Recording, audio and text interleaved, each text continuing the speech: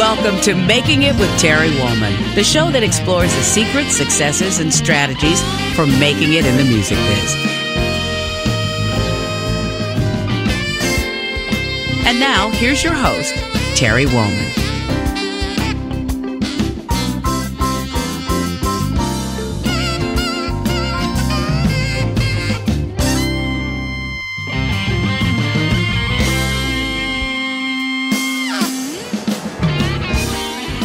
Welcome to episode 134 of Making It with me, your host, Terry Woolman.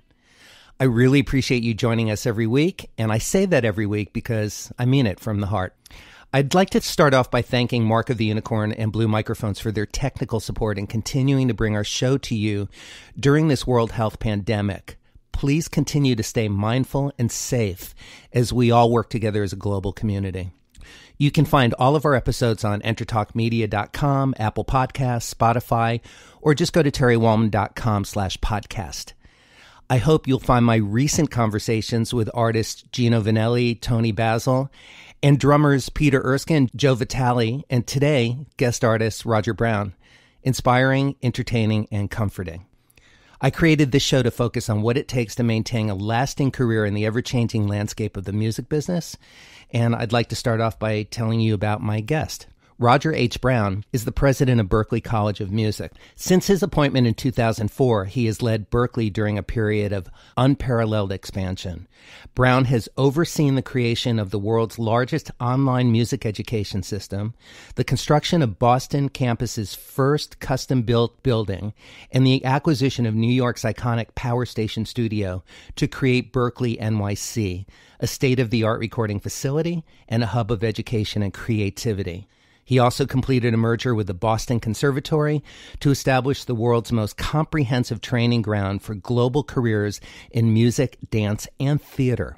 Brown is a Phi Beta Kappa graduate of Davidson College and a graduate of the Yale School of Management. Roger Brown, welcome to Making It. Thank you, Terry. Thanks for having me. I appreciate you taking the time. I would imagine that this is probably an extremely busy time for you at a time where a lot of people are secluded and sequestered without work. You are secluded and sequestered, forging ahead in this new era, which fortunately you've already been in because you're ahead of the curve. And that's part of the reason I wanted to talk to you. I think it's important to talk about how Berklee, as a world leader in education, is adjusting to keeping their students safe and on course while they continue their studies. And I'm also interested in talking about your personal journey from Gainesville to Kenya, Yale to Save the Children in Sudan, to Berklee in 2004, and how this last year of your presidency is nothing like any of us could ever have imagined. Well, thanks for having me, and it's an honor to be on the same show as people like Abe Laboriel and Gino Vanelli and Peter Erskine, many of my heroes. So I think what you're doing is great. Thank you. This is a strange time. The world is totally upside down in many ways. Some of us are struggling to find things to do, and some of us are so busy we hardly have time to breathe. It's a welcome respite from thousands of Zoom and WebEx calls and millions of decisions that need to be made just to talk a little bit about music and education. So I'm happy to be with you, Terry. Great. Well, I hope this hour brings you some comfort and also to our audience and also hopefully a little bit of inspiration and entertainment as well.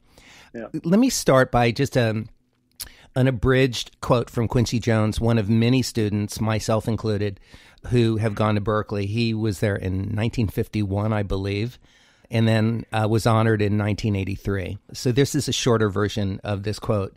It has been an incredible honor to know Roger throughout his time as president of Berklee, and I can attest to the fact that he's helped to cultivate a community of true musicians because he himself is a true musician and an all-around great human being. Big time love and props to you, my brother from another mother, who has always been there ready to care and willing to share. Thank you for your dedication and filling this world with a bit more love and music. God bless you. Mm-hmm. It's very sweet.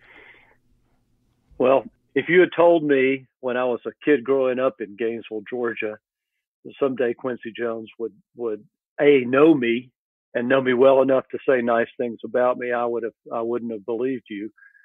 So it has truly been an amazing journey, and he, I think, is so emblematic of what Berklee's all about. Someone who could play jazz at a very high level, who could arrange and orchestrate, who could do film compositions, who could run a record label, and then be the most successful popular music producer of all time, and still be a great guy. And I think that that's what Berklee's all about: creating people who are so deeply musical that whatever they set their hearts to, they can achieve. He's one in a million, but there are a lot of amazing Berklee alums out there who have that ecumenical skill set and are open to music of all kinds and all styles. So it's very heartwarming to hear those words again. Yeah, I can imagine. And I can relate too. And, and by the way, I appreciate that you added one of the qualities of Quincy is a good guy. He's a good person. Mm-hmm. And that's one of the things that I've read about you quite a bit that has made me look forward to finally meeting you after all the years that you've been working at the school. Because one of the words that comes up often when I hear about you, besides all of your many amazing journeys and stories around the world, then we'll talk about some of them, and varied skill set that you have, is that the word heart always comes up, it seems. And when I hear people speak about you, that you bring heart to what you do, that you're not just it's not just the academia, and I really, I applaud you for your ability to still remain a musician. You're a drummer and a good one. I've heard you play. And oh, really? Yes. Well, I wouldn't go that far. I used to think I was pretty good until I took this job at Berklee and started meeting the Vinnie Colaiutas and Harvey Masons of the world. Well, I remember my very first day at Berklee, like looking around and hearing some other people and actually really considering packing up my car and driving back to Miami. It was pretty overwhelming and intimidating, but I'm grateful that I had the courage to tough it out. But I'm impressed that you're able to find balance somehow, that you still can pick up the sticks and sit at a kit and have some fun with it and create some joy and experience some joy from playing with what I would imagine is an extremely busy schedule running one of the top music institutions in the world. How do you balance all of that and be a family man and everything that you do? Well, before I was at Berklee, I was an entrepreneur. And before I was an entrepreneur, I was running refugee camps. And those are three things that are associated with workaholism and no boundaries and no limits. And it has always been important to me to have balance in my life, to be in relationship with people I care about and invest in those relationships. And of course, things get out of balance from time to time. But I think, honestly, the people who brag about how hard they work are just not very good at delegating, managing, and leading. When you're working too hard, it's your own fault, usually. I mean, there are exceptions to that. All of us have to make a push every now and then. And I think if you're a person who does things all by yourself, like you write novels or something like that, then it may be different. But when you're working in collaboration with other people, if you're working too much, you're probably not as effective as you should be. And the beautiful thing about humankind is that if you ask someone else to help you, 9 times out of 10, not only are they willing to help you, but they're flattered that you asked them. So part of what I've learned is don't try to do it all yourself. Have the humility to say there are probably a million people who can do this thing better than you anyway. So why not find those people and ask them to help you? And then lo and behold, they join you on your journey, sort of like the Wizard of Oz with Dorothy, where she collects the Scarecrow and the Tin Man and the Lion. They become her posse, and together they do things they couldn't have done alone. I would imagine in your experience in all the businesses that you've done and the philanthropy and the traveling around the world, besides running Berklee with a great team of people, is that your experience has been similar to mine in that you have learned that when you allow people to help you, you are actually giving them a gift. You're not just taking and receiving something. That's a gesture of giving. Absolutely. I think it's one of the most empowering things. I mean, put yourself on the other side of it. If someone calls you up and says, Terry, I love the way you arrange can you help me with this? Your first reaction is, wow, somebody really thinks I'm good at arranging. I'm flattered. I'd love to help. Obviously, you don't want to be exploited or someone use that in a disingenuous way. But I think we all want to be wanted and needed and appreciated. And I actually think some of the most satisfying things in the world are projects where it's hard to know who did what. It's successful in the end, but it's hard to say whose idea was it or who contributed the most. It's just such a team process, and everybody's in it for the goal, the mission itself, that the whole issue of who's leading, who has the ideas, who has the power becomes less relevant. I'm glad you said that, because one of the things I wanted to ask you about today was collaboration, the art of collaboration, and how you would define what collaboration is. And you've just started expressing that. And I think about it always first in terms of music, but it absolutely reaches out into every aspect in life, from this conversation you and I are having right now to running a major educational institution. Yeah. I would say that the experience of being in bands my whole life, from when I was in elementary school, I was always an active part of the band, but I've never been in a band where I was the leader and everyone else was the side person, nor have I been the side person. A couple of times I was just the drummer in the band, but most of the time it was a collective of people who had to decide what tunes we're going to play, how we're going to arrange them, how we're going to get gigs, how we're going to manage the money. And so this idea of a collective where there isn't hierarchical leadership is a really great experience in learning how to get things done without having to order people around or use authority. And I've always felt like, even when you're the president of an organization like Berklee, if you can't persuade most people that your idea makes sense, you probably shouldn't do it, even though you might have the power to do it.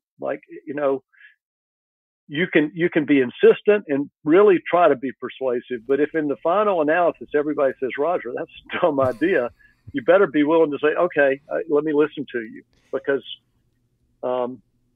I think arrogance, hubris, autocracy, those are the enemies of human progress. And so as a leader, I've tried to be a good listener. I have ideas myself. I want to be a participant. I don't want to actually totally be the listener. I also want to be able to contribute. But I think part of the secret is to cultivate good ideas wherever they come from. And part of the leader's job is to know, what are we trying to achieve in the biggest picture?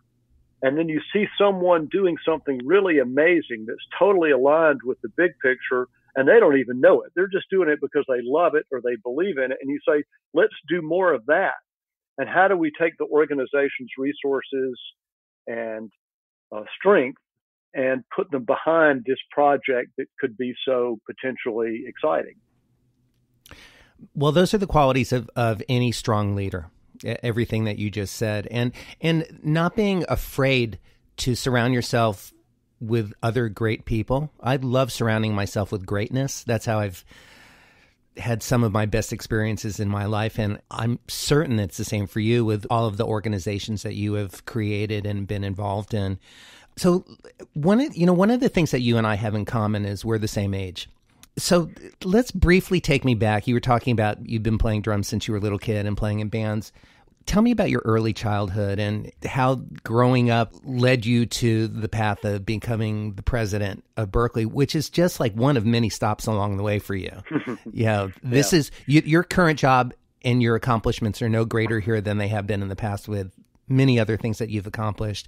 And I'm certain you've failed at a few things too. That's the sign of any great leader. If I could play drums like Peter Erskine, that's what I'd be doing. Yeah. So, I grew up in this wonderful small town in the northern part of Georgia, very near where the Appalachian Trail begins. So if you're going to hike the whole trail, you're going to either start or end up right near my town of Gainesville. And I had, in many ways, an idyllic childhood. I played Little League baseball and sports and football and was in Boy Scouts and played a lot of music, sang in my church choir. I would say, in general, our schools were not very strong, but all the extracurricular activities and leadership activities were incredibly strong.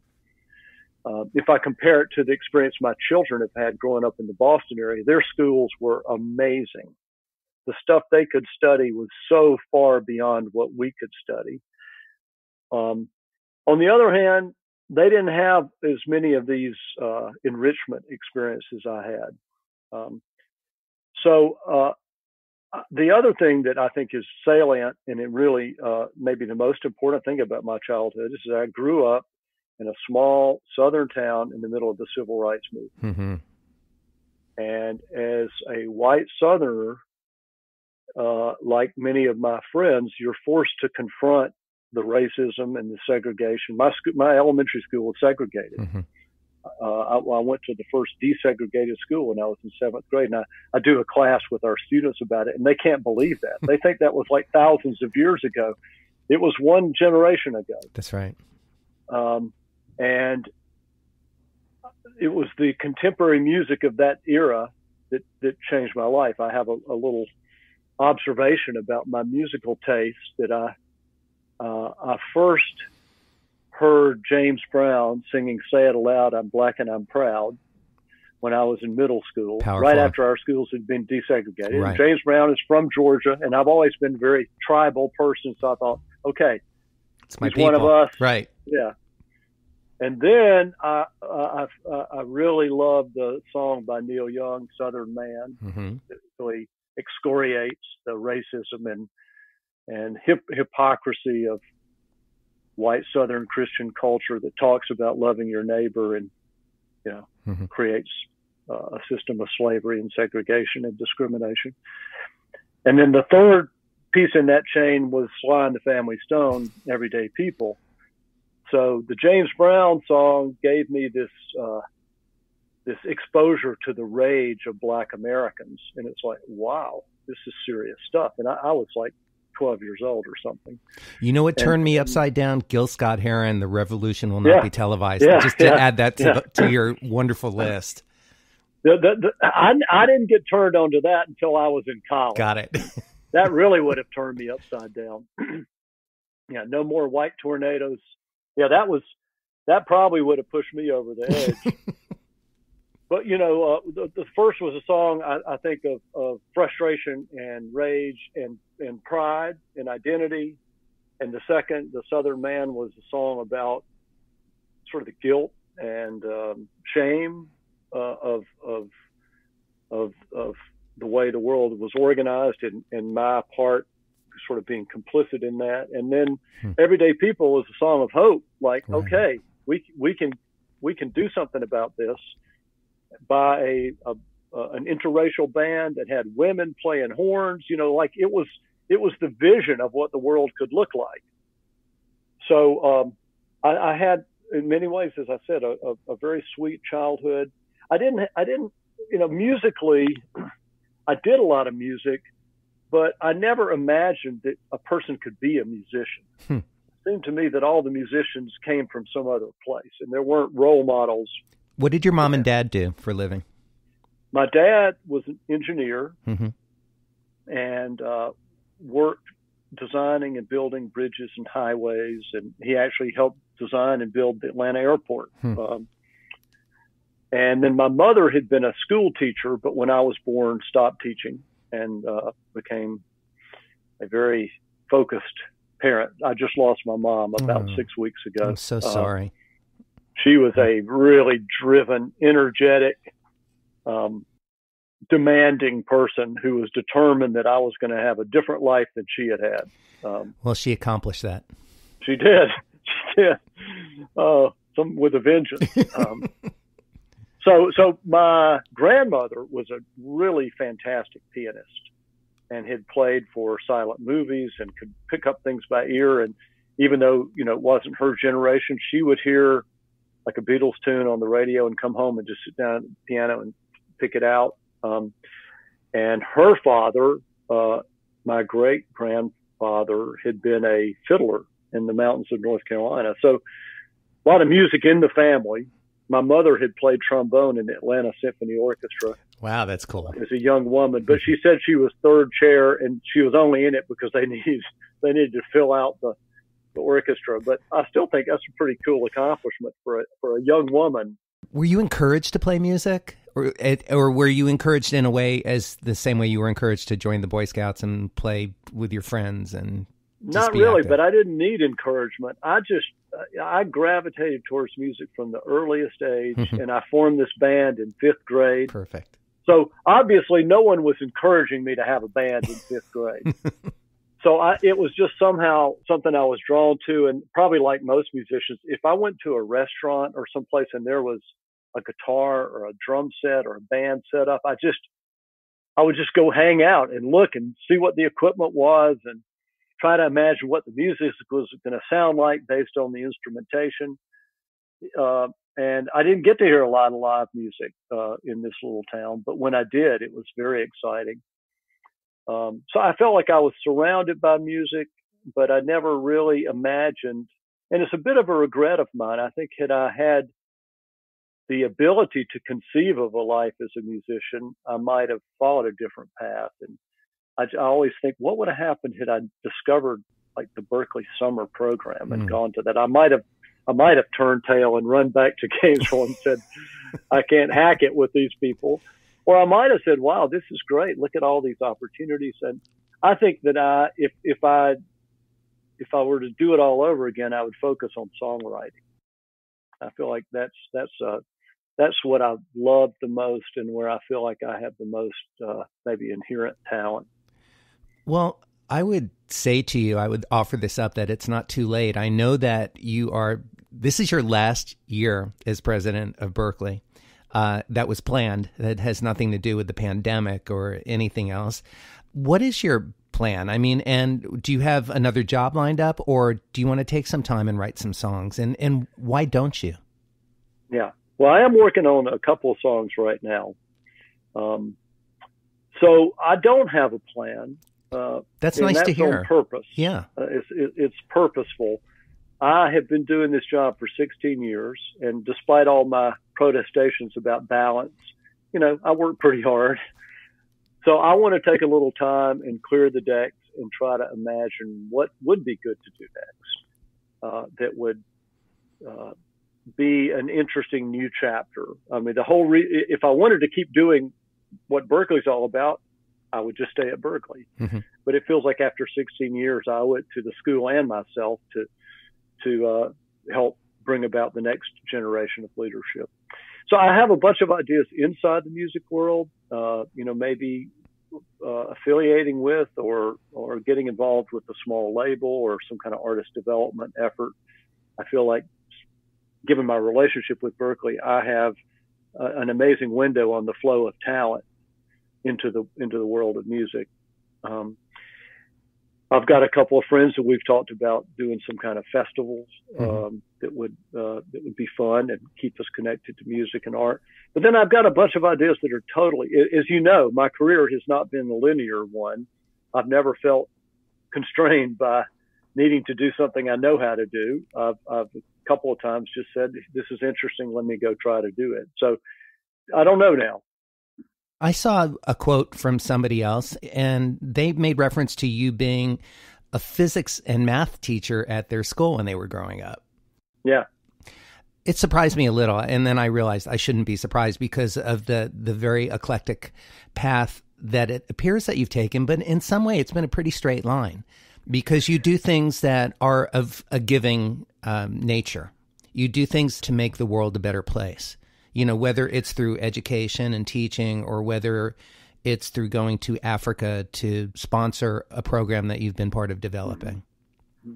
I would say that the code to my decision making has been, is it going to be interesting, exciting, adventuresome, and can I learn from it? And B, is it something that I believe the world needs more of? Mm-hmm.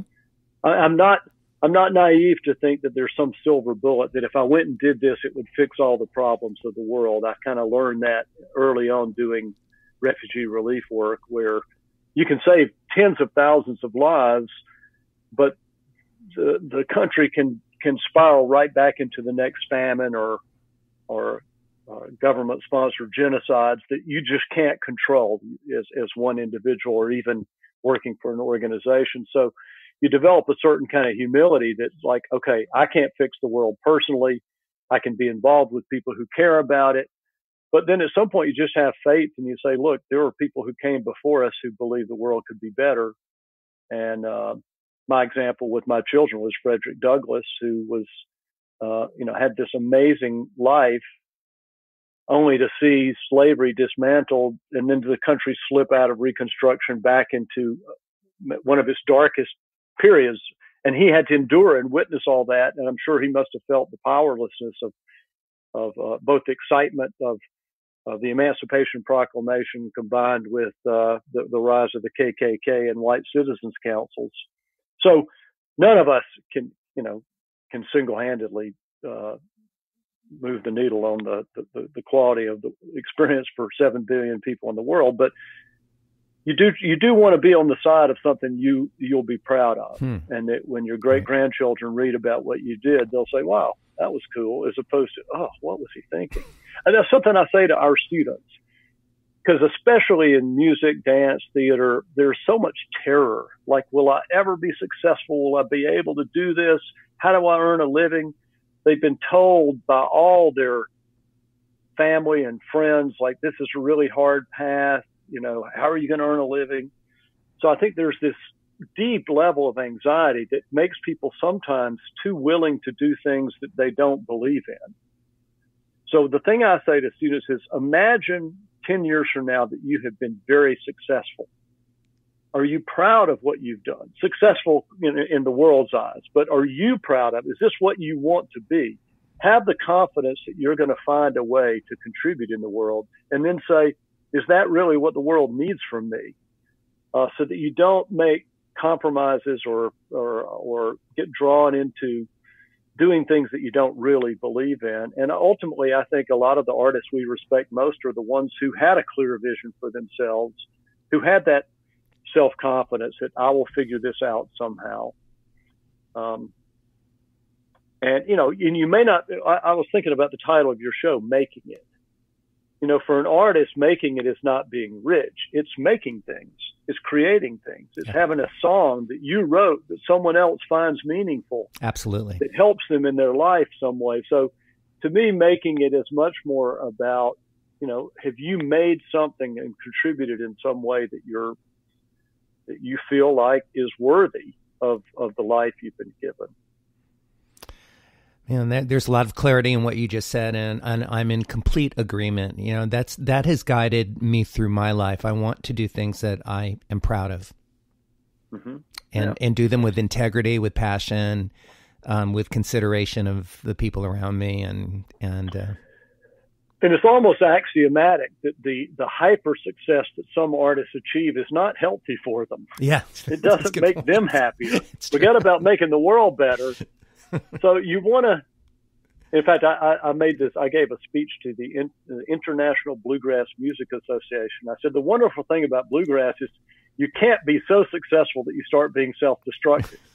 It's just, very few bluegrass artists throw televisions out of hotel rooms, or, I'm sure they have their own struggles, but it doesn't have that kind of Hollywood rock star set of temptations and self-destructive behaviors that I think come sometimes with fame and material success without meaning. That leads me to something I was thinking about asking you in our conversation, which is that you have had front row seat access to a lot of very high profile people, not just musicians and artists, but people in all aspects of business. Are there certain qualities or common traits and qualities that you've noticed that you think add to the success of those people? I tell you, I have an observation that I, again, try to share with students, which is, for some reason, we're fascinated by the enigmatic, angry artist. And we tend to think all really successful artists are these curmudgeonly people who are impossible to get along with and make horrible demands on others around them. And I have encountered a few of those people, but I would say 9 out of 10 are totally the opposite. They're the kindest, most thoughtful, humble, generous-hearted people you can imagine. Abe LaBroyel, I mean, he comes to mind as the prototype of that. But Herbie Hancock comes to mind. Pat Metheny, Terry Lynn Carrington, who I get to work with at Berklee. These are really caring, compassionate people who take their art seriously, and they're not. I'm sure they have their moments, as we all do. If you're going through airport security and getting harassed for the 1,000th time in a week, but in general, I think the stereotype of the really awful, disgruntled artist is wrong. Many of the most successful people I've been around are just the opposite. So let's talk about something that's happening right now in the world that we can't ignore, and it's the current world health situation, which you are, on the front lines of right now as an educator. How do you view? No kidding. Yeah, man. How do you view the current pandemic world situation from both a personal and educational point of view? Well, I have some interesting life experiences that contribute to my understanding of this, which is I've had 3 cases of malaria, 2 Vivax malaria cases, which are not they're horrible, but they don't kill you. But 1 case of falciparum malaria, which is the kind that can really kill you.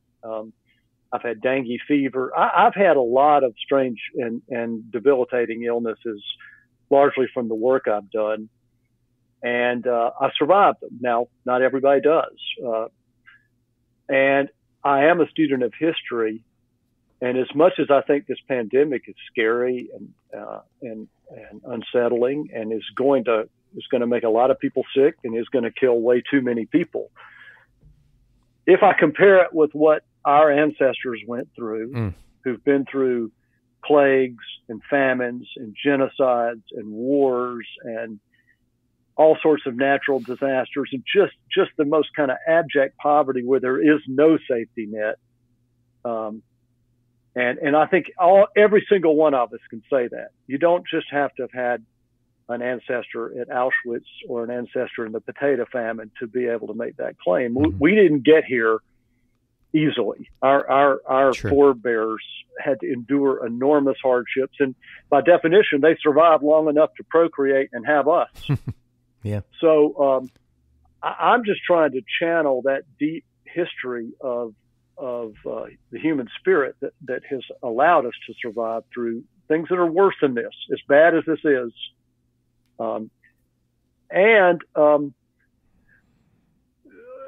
I think art and music is one of the tools we use to deal with it. I just this morning posted the Mavis Staples version of Hard Times Come Again No More.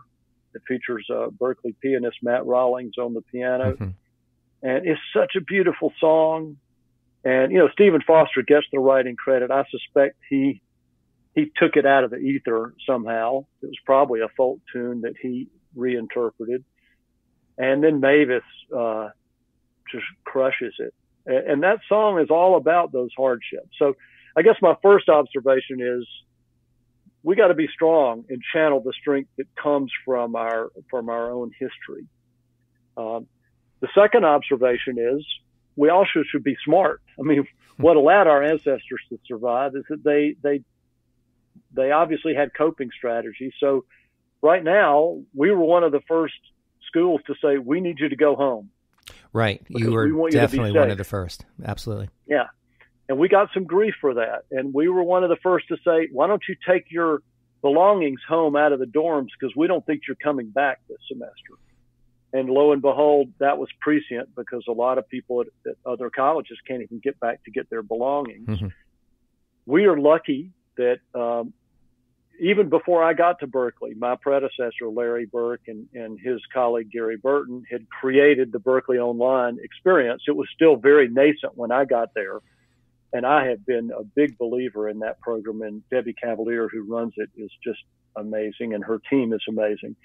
So we're now teaching thousands of students online every day, long before the pandemic came Right, you're along. already doing it.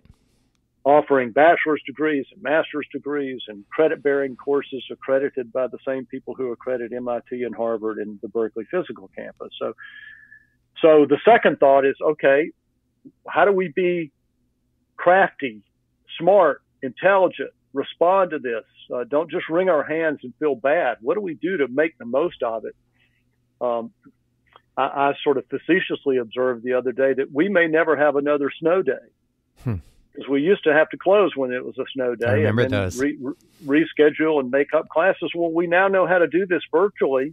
It's not an incredibly hard thing to do. It's not what you'd want to do. You want to be together if you can. So how do we make the most of this? And then the third and maybe most important thing is when people are under pressure, usually it either brings out the best or the worst. So how do we make sure it's the best? How do we care and love each other more through this than we would have ordinarily, as opposed to turning against each other? And there are going to be some hard decisions we've already made and are going to have to make going forward. We just had to create a virtual commencement. That's very disappointing to a lot of our students because our commencements are epic events. Yes, they are. So I totally understand the disappointment. On the other hand, there's no way we're going to have a physical commencement in May. It's just not going to happen. And we're going to try to do something in the fall or winter where we get everybody together again and by division to try to replicate some of the intimacy that you get from those commencements. But anyway, so how do we make the most of this and be our best selves? I've been speaking to some other educators, Peter Erskine being one of them at USC. My wife's mother, Althea Waits, is a classical pianist, and she works for Cal State Long Beach in the classical music department.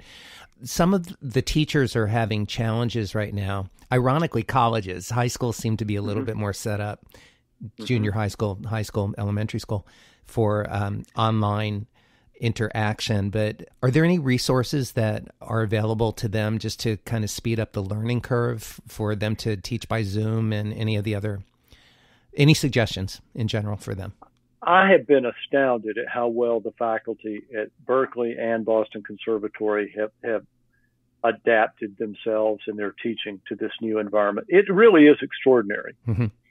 And I think what most music teachers would tell you is that students would all be a little better off if they listened more, maybe. We always think the key is that extra hour of practice. But listening is maybe the single most important skill. You can still listen. And right now with streaming, you can listen to anything, anywhere. You can still transcribe. You can still produce. There are a lot of things you can do.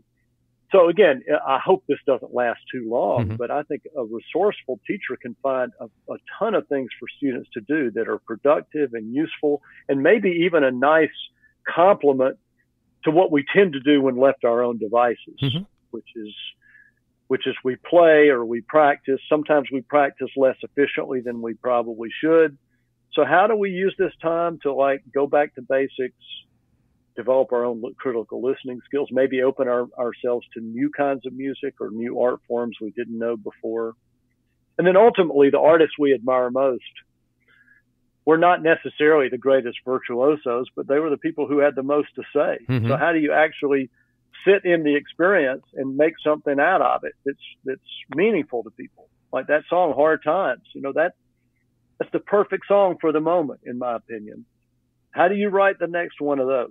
And you're not going to write it if you're just sort of sleepwalking through this.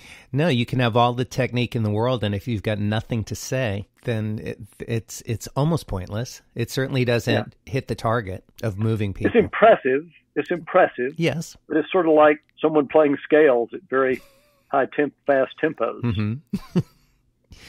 Let's switch gears for a second. There's a few programs that you've been involved in through Berklee that I just want to talk briefly about that caught my attention. One is the Institute for Creative Entrepreneurship, which is to inspire the advancement of disruptive ideas through the application of musical creativity and cross-discipline collaboration.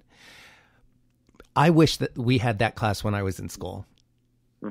Tell me how that came about and what you're doing with that briefly. Well, look at what you're doing. Doing podcasts with musicians who you care about, sharing them with other people. That's creative entrepreneurship. It's sort of looking at the tools and materials that exist around you and saying, how do I create with these? It's a recognition that every single person who starts a band or opens their own studio or even has a little teaching studio where they teach private lessons is an entrepreneur. And there's a business dimension to what they're doing that is important and will affect the quality of the art they help create. So, and it's also a recognition that entrepreneurs in more traditional fields can learn from the skills and practices of musicians and creators. So some of the things we've been talking about, the ability to practice in such a way that at the right moment you can improvise. That's what most of life is. You know, the era of believing that you could have a 5-year plan that was in any way meaningful is long gone.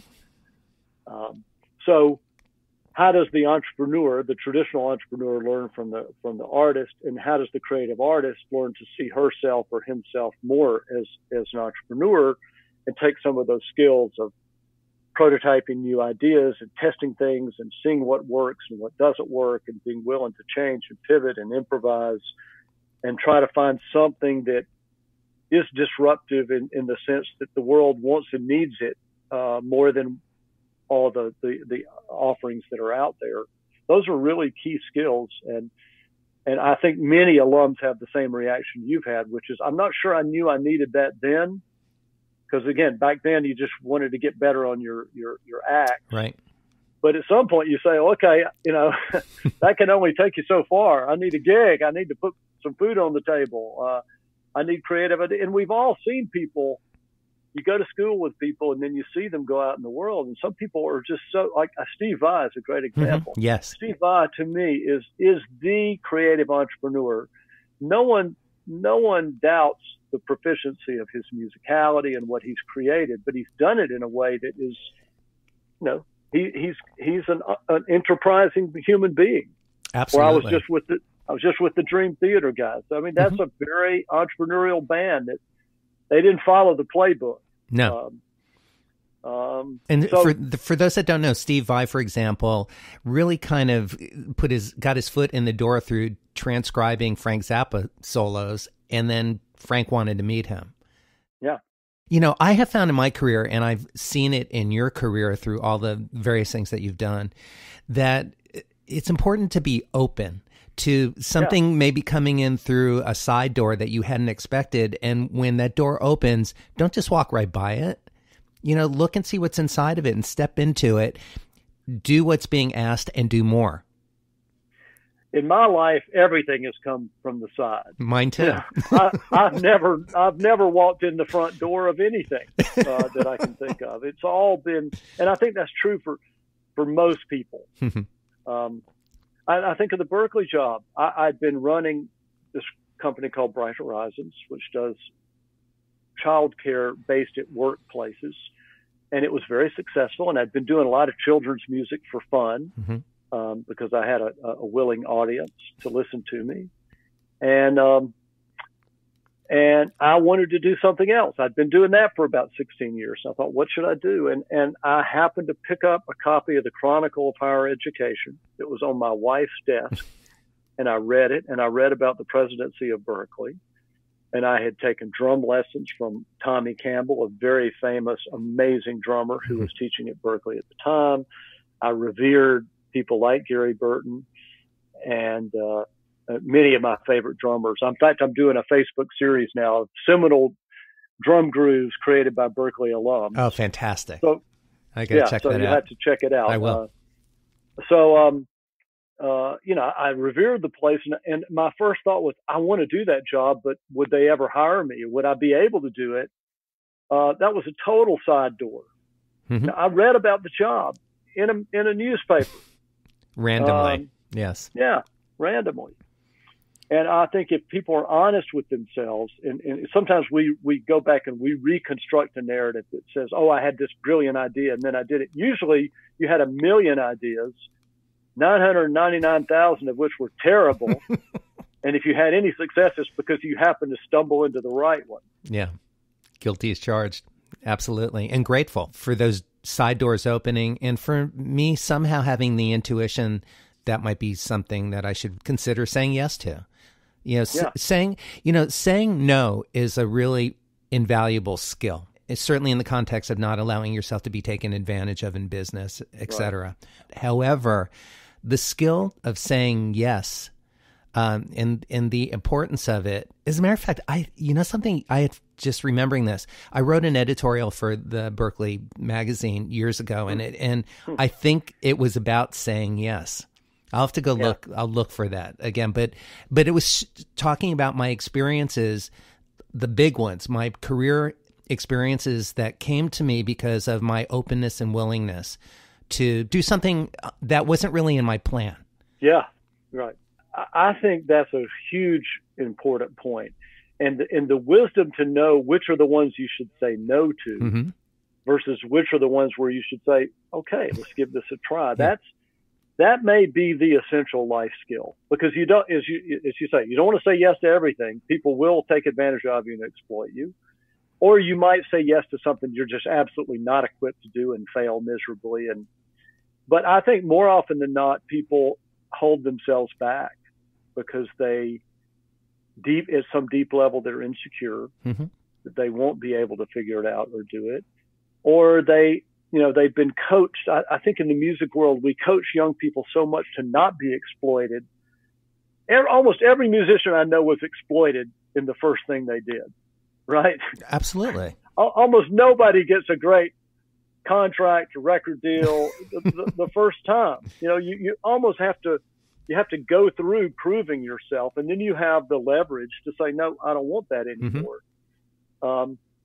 So I also think sometimes we may prepare our students to be so risk averse and so careful not to be exploited. Hey, if you wrote a song and some famous artist will release it if they get a co-writing credit, I'm not saying you should say yes, but I'm also not saying you should definitely say no. Right. Agreed. Because the next song you write, you may have a lot more bargaining power if the first song you wrote in that collaboration, quote unquote, becomes very popular. So I just think you have to use your own instincts and follow your own moral compass about, I would say, is it exciting to you? Does it give you energy? Does it make you want to wake up in the morning and go do it? That's valuable, whether you're getting paid a lot or not for it. On the other hand, if you're getting paid a lot, but it's horrible and you feel like a bad person for doing it, or you're demoralized by it, or you feel like it's not what you want to be doing, that's a signal as well. We're talking about successes, but let's just talk about some of the failures, because as you and I have both failed in some things that we've attempted, do you have any regrets, or are there any fails that you feel weren't positive to your path? Oh, I think I have a remarkable ability to forget my failures. And there may be something there, which is that, I love sports. I grew up playing sports, and the athletes who amaze me are the ones who can make a totally boneheaded play and come right back out there and be more self-confident than they were before. Steph Curry's, I'm a big Steph Curry fan. That guy can miss a shot, and it does not seem to have an iota of impact on his self-confidence that he's going to make the next one. And Tom Brady, our former New England Patriots quarterback, he had this indomitable spirit where he could throw a pick six and then come back and be ready to rock and roll. So I think there is something healthy in not lamenting your failures too much. I probably could remember them better and learn from them more, but I've had there's so many things. I have a lot of wistfulness about paths not taken. Things I wish I had done that I didn't get a chance to do. It's not so much that I wish I hadn't done something that failed. It's more, I wish I had the chance to try some other things even beyond what I've done. And I do feel blessed. I've had a very rich life, and most of it's worked out pretty well. But, being around so many amazing musicians, it does make me think, what if I had, at age 16 said, go for it, and had the confidence and the perseverance that I've applied to other things. And the international development work I've done, running a refugee camp is very complicated. There's a reason why people end up in refugee camps, and it's because all the systems in their country don't work. Mm-hmm. If infrastructure is working, people don't end up in refugee camps. But it's when you have a civil war in a place like Syria, that millions of people have to flee. By definition, they flee to places that don't have water supplies or housing. They come from different places. They give each other diseases they haven't been exposed to before. You're ill-equipped to take care of them because they're obviously not in a place that has infrastructure. There's poverty. People don't have resources. Even if they had resources before they fled, they don't. So, the art of surviving and working and managing in a resource-deprived environment like that is really helpful, because you just have to say, well, okay, this is not ideal. What are we going to do about it? Before we get to our closing questions, I wanted to just ask you briefly about the Institute of Jazz and Gender Justice program that you put together with Terry Lynn Carrington. Well, I am such a huge fan of Terry's. I have said to anybody who will listen that I feel like one of my major achievements at Berklee was, I'd been a big fan of hers long before I got the job. Mm-hmm. And of course, I knew she had gone to Berklee as I think a 14-year-old or something. Yeah, we were there around the same time. Yeah. I've met many people who decided to stop playing drums because they met Terry when she was 14 or 15. So I flew out to LA. I had, there's always stuff to do in LA with Berklee alums, and I had lunch with her at her home. And I said, Terry, is there any chance you would consider coming back to Berklee? And her dad, Sonny, had coached me on this a little bit. I said, I need you to be my co-conspirator here. He said, I'll help you, but I think she's pretty stuck in LA. And she looked at me and she said, I've been thinking that I might want to go back to the East Coast at some point, be around my family. I care about Berklee. I'd love to be involved in helping you. And lo and behold, it happened. So then Terry had been pitching us on an idea of something that would really address one of, I think, the most shocking oversights in jazz, which is jazz has always been this musical form that gave a voice to people who were largely powerless in society, particularly coming out of the African American experience. But within jazz, it's got its own problems, which are that women have largely been silenced, and even super talented women who had a lot to offer as players or composers either got relegated to smaller roles or supportive roles, never had the opportunities that men have had. And Terry was, I think, becoming aware of this herself, having had so much success as a female drummer on one of the most male-dominated instruments in jazz. Absolutely. There's a part of her that's like, hey, I don't want to be seen as a woman. I just want to be a great drummer, and I want to stay away from all this gender stuff. And I think she got to a level of her own career and development where she said, why am I still one of the only ones? Something wrong with this picture. And thank God I had people like my father and Clark Terry and others who took an interest in me and kind of helped open the Red Sea for me. But a lot of people don't have that.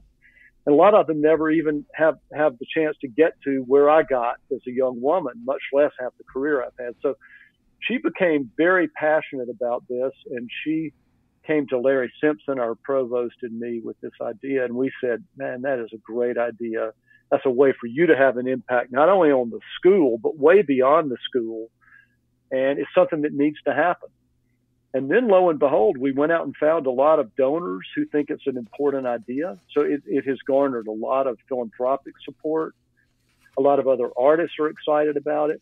And Terry's idea is not just how do we support the growth of young women or non-binary people in jazz, but it's how do we train young men to be supportive and be open to hearing the voices of others and the expression of others. So she's got a beautiful conception of it, and you can read a lot of her materials about it, but I think it's having a huge impact on us. And she's got an idea of creating a new reel book, because the reel book, right, other than Carla Bley and a few women, is largely, again, a male-dominated world. So where are all the standards that women have written that might be shared with the next generation of players? That's a great idea. She's got a bunch of great ideas. Yeah. I wanted to give a shout out also to the Power Station recording studio in New York. About a year ago, maybe 2 years ago, I was asked to produce a song that Charlie Fox and Paul Williams wrote for a documentary that came out this past year called The Bronx. And it was the title song. We recorded it and filmed it in New York. And I was asked to put a New York group of musicians together and fly out and record. And I knew that you had taken over the studio, and so I called Berklee and got a contact and called New York, and we worked it out, and it was great. Our experience was amazing. It was such a thrill to be back in the studio. My last time there was when I was a student at Berklee, and I went with Michael Gibbs, who was my composing teacher, and he was doing a session there, and I went, and so it took me right back to that college experience of watching this amazing record get made.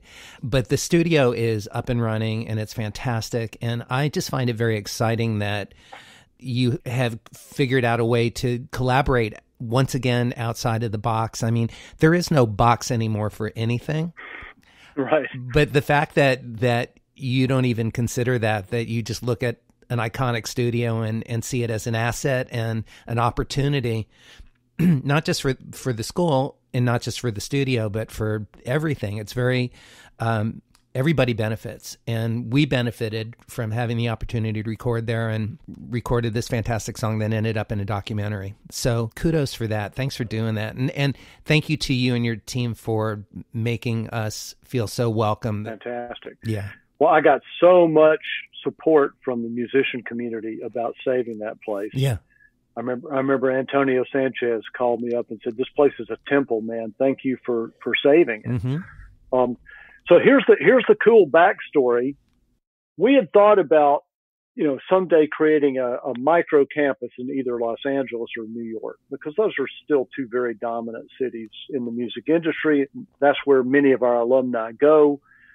And the thought had occurred to us that you got all these iconic studios that often are closing because the world has changed so much, and they don't have as much business as they used to. And so one thought was, man, if we could get the timing right and find a philanthropist who would support us, what if we bought one of those studios on its way out and turned it into this micro campus? So that idea we had maybe 10 years ago, and we'd looked into a few things. Then lo and behold, I had this new board member, wonderful musician named Pete Muller, who also has a day job as a hedge fund manager and is incredibly successful, but very devoted to his music. And he said, "Hey, my producer is a Berklee alum. He was telling me about Power Station. It was called Avatar. That was the Avatar era. It's going to be closing, probably turning into condos. Would Berklee be interested in it?" And I said, "Absolutely," because we already had the template in our heads. We'd already worked out what this would look like. So it would operate as a commercial studio, but at the same time, we'd be teaching both undergraduates and graduates. We'd have people who want to move to New York coming there, doing residencies and internships. And we would use the fact that it's a commercial studio as an opportunity for some of the teaching. Obviously, if a high-level session does not want any student involvement, that's fine. Mm-hmm. They can have that. But to the extent they're open to students getting a learning experience, what better way to learn than be in an iconic world-class studio where all these amazing records were done? So we had the template in our heads, and it just all fell together. And we're in the middle of renovations. We had to stop construction, but if all goes well, we should be open sometime this fall with a facility that's renovated where it needed to be, because the roof was leaking and the HVAC was like 1,000 years old. and they had plastered over some of the windows. So we're going to renovate the stuff that needs to be, but we're trying to not touch the sonic spaces because everyone said, you mess those up and we're coming for you. Oh, it's magic. Because, yeah. It's, to me, it in its own very unique way, it equals our studio out here at Capitol. That's just, there's magic in the walls. There's a history. Yeah, there are a few like that where you just, the importance in the history of recorded music is just impossible to overstate. And now it's our home. That's so fantastic. Yeah. Man, you must be really proud of that one. I'm so proud. Yeah. And I also think we haven't even begun. I had a board member who's very smart. I really admire this guy. And he said, there will be emergent opportunities that you don't even know about. And he's so right. Once you have an asset like that, that's literally a 10-minute walk from Broadway, where every Broadway cast recording has been done, and suddenly you merge with Boston Conservatory, which is one of the best schools in the world at putting people on Broadway, we had not even imagined that connection. So one of the things we hope to teach at Power Station is writing musical theater, which is something that at Boston Conservatory, the focus has been more on performing and acting. What better place to do it than where all the cast recordings are done and literally within a stone's throw of Broadway? Well, and just the very fact that you are so open-minded and hearted to collaborating with another university, not seeing it as a competitor, but as an asset, really intrigues me. You are just fearless in not worrying about the minutia of things. If an idea is good, you move forward with it and figure out how to best implement it. Yeah, we make this point all the time. You see it with the coronavirus. I think a lot of Americans had this idea, this is a thing that's in China. Mm-hmm. The borders and boundaries we create are artificial. Yeah. Yes. And viruses don't respect them. And so a lot of the boundaries we create in organizations and the territorialism and, okay, this is theater and this is music and this is dance, and they're artificial. When I went to see Hamilton, I thought, okay, here's the future. This is a musical theater production that really has envisioned a world with none of the artificial boundaries that we've historically had. So yeah, I try to think that way, being respectful of the fact that, we do organize ourselves into organizations, and you have to think about how people will work together and get along. But the merger between Berklee and Boston Conservatory has been incredibly successful. And one of the points I've made to the Boston Conservatory colleagues, some of whom at first were a little worried and skeptical, is I said, do you know why there's a dance program at Boston Conservatory? Because most conservatories don't have dance programs, and most people didn't know. In the late 1800s, there was a fire, and a dance studio in Boston got burned out of its space, and it asked Boston Conservatory if it could share some space. And they said, sure, you can have this floor. And lo and behold, eventually they said, why don't we merge? So the conservatory itself was the result of a merger way back over 100 years ago. That kind of thinking and the kind of thinking that you have been implementing, I would imagine that some of that comes from you needing to learn how to be resourceful when you're sitting on a dirt floor in Kenya trying to figure out how to get clean water to a village.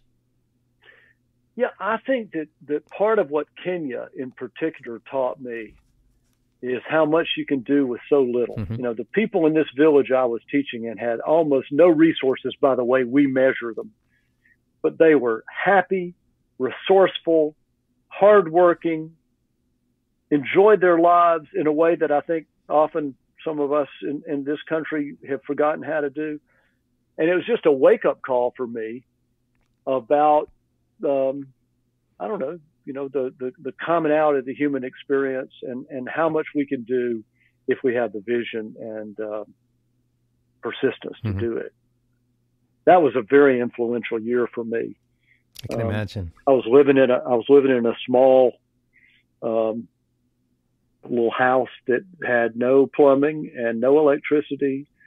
And I was teaching stuff that I barely knew myself. They needed a chemistry teacher at the school, and I had never really formally studied much chemistry. I'd done a lot of math and physics and biology. So I was like every night trying to learn the next day's lesson. And I read a lot of books. I probably read 2 books a week. And so it was just an amazing education for me. Did you get to have any drum experiences there? I did. I had a little kind of homemade set of bongos I made from 2 indigenous drums that I connected together with some cut up inner tubes. And I played in this gospel choir. And of course, there were not many Caucasians in this village. So I was a real object of curiosity. So when I showed up with the band, we got more attention than we deserved. And then I played some drums there was a military band that played traditional kind of Congolese music. And I played some with them, which was a real interesting thing, because the music, it sounds pretty simple, at least what the drummer is doing, but the subtle ghost strokes and inflections and accenting is quite different. They feel the groove very differently, and it was really interesting to feel like, okay, I feel like I'm playing the notes, but it doesn't sound like it's supposed to sound. So like, what's missing? How do I really hear the music better and figure out what's going on and retrain myself, get out of some of these habits that I'm in of the way I'm doing accents and stuff. So yeah, I had some great musical everywhere I've gone. When I was in Sudan, there was a cover band in Khartoum, and this guitar player could play the Sultans of Swing guitar solo note for note. It sounded just like Mark Knopfler. He had that same touch. When I was in Cambodia and Thailand, I played in this GB band. And I remember they loved that Billy Joel song, You May Be Right. Oh, yeah. Anyway, so wherever I was, I would find a band and play with them, sit in with them. And it's a great way to understand another culture. And of course, I was kind of always a novelty being in those places. So. It's reminding me, your stories are reminding me of another quote that I read.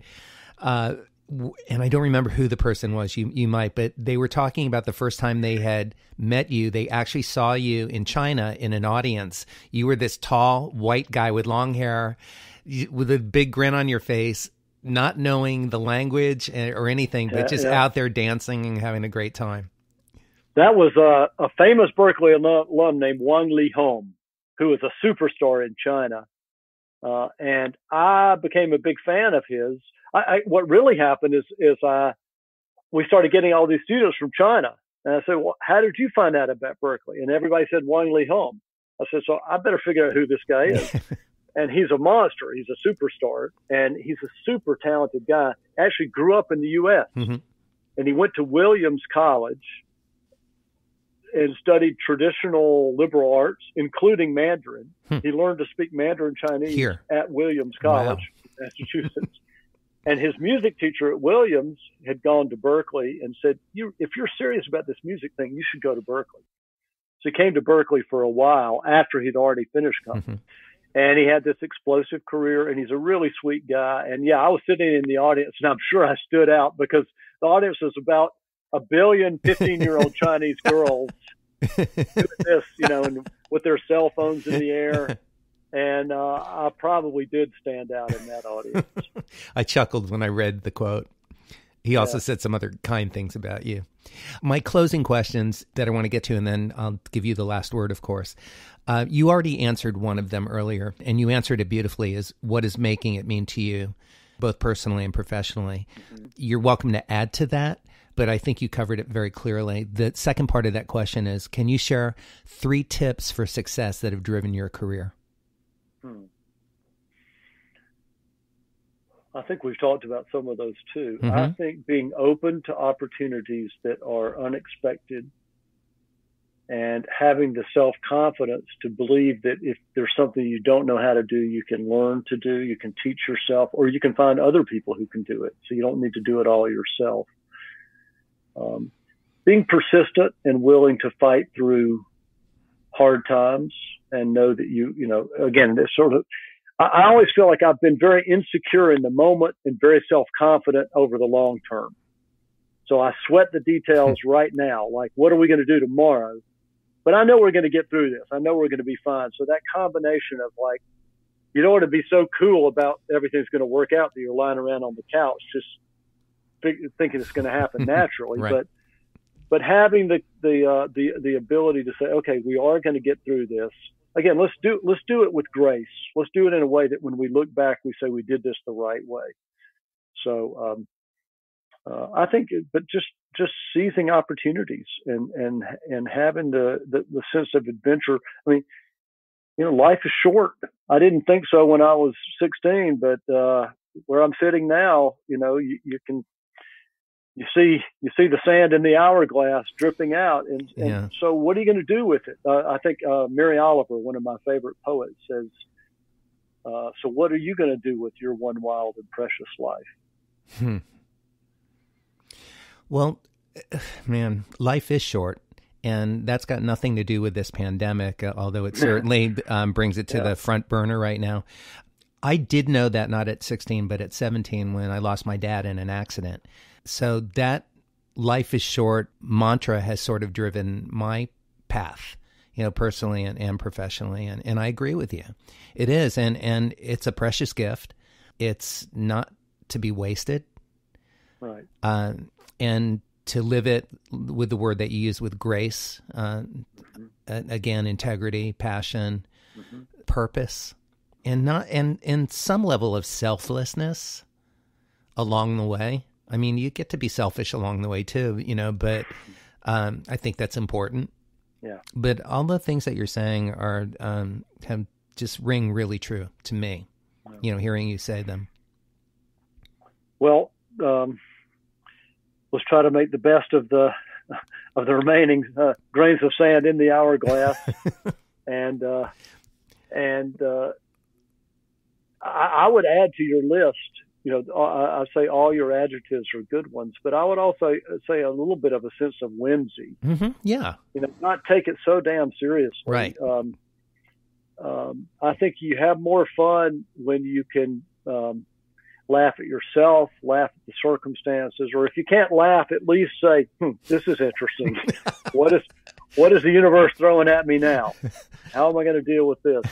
My wife was on the board of a university that had a great president. And she said, whenever something really horrible would happen, she'd say, now this is interesting. How do you approach things with this sense of, okay, here's a fun problem to solve. Right. It's definitely a very important ingredient to having a good life is keeping that sense of whimsy, like you said. Yeah. My closing question to you, Roger, is at this point of your life, with everything that you know to be true, what would you tell your younger self growing up in Gainesville? Try to just enjoy it all. I always feel like there's a part of me, I was like a young man in a hurry, eager to get on to the next thing. So just calm down, enjoy it, and like suck the marrow out of every moment.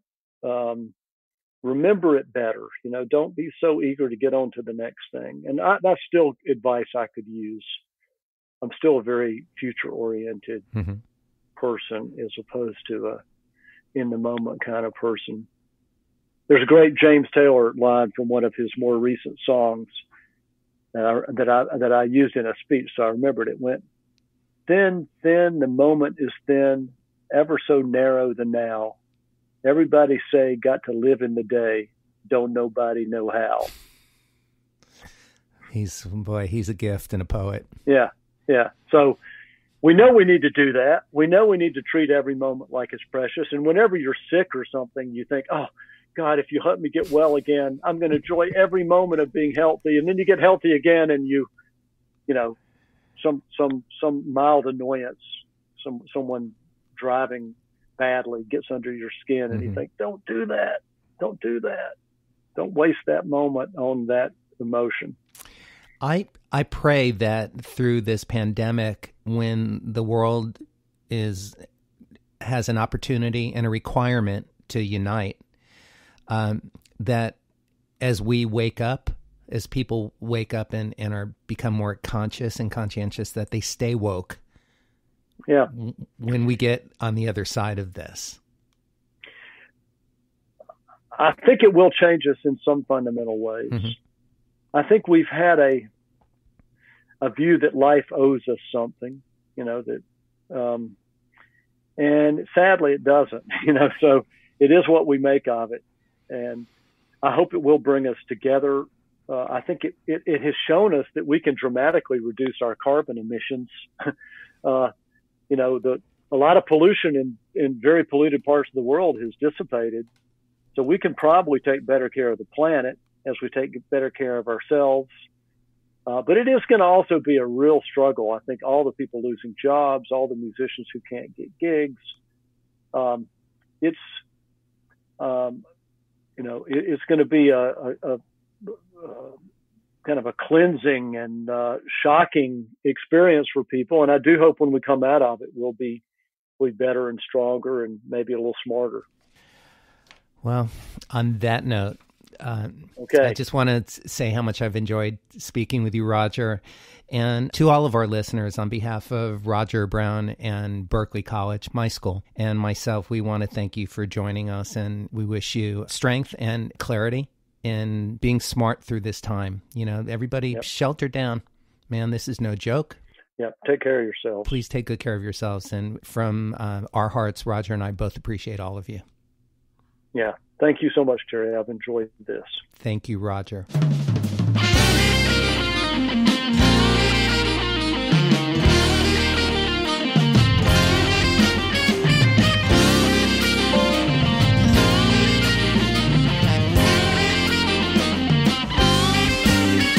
Tune in again next week for another great episode of Making It with Terry Woolman.